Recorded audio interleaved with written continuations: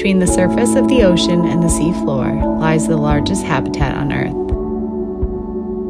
the water column. This vast open space includes 95 to 99% of the total livable volume on Earth and is home to a menagerie of animals that captivate the imagination.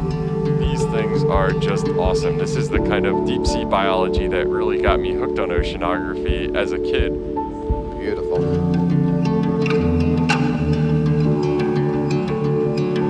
The Twilight Zone, a region of the water column where the last bits of sunlight give way to total darkness, is home to many such organisms.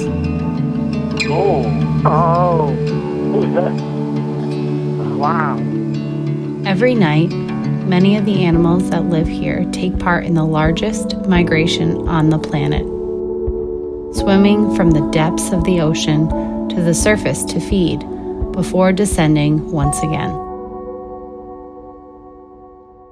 With this migration, these animals move organic matter from the ocean's surface waters to greater depths, where it eventually falls to the seafloor.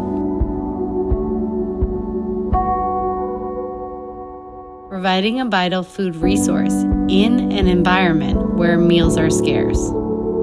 Despite its importance to all life in the ocean, the water column is one of the least explored habitats on the planet. Wow. Beautiful, isn't it? That is fantastic.